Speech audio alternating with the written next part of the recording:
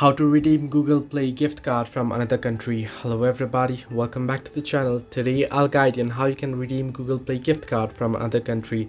Now if you just want to redeem the Google Play gift card, what you want to do is you want to tap on the profile icon at the top right corner of your screen. What you want to do is at here you can see payments and subscriptions option. Simply tap on it, and here you want to tap on redeem code, and you'll be able to redeem your code by entering in your code here. However, if you want to redeem a Google Play gift card from another country, then what I'll suggest you is you can simply search in from Play Store for VPN.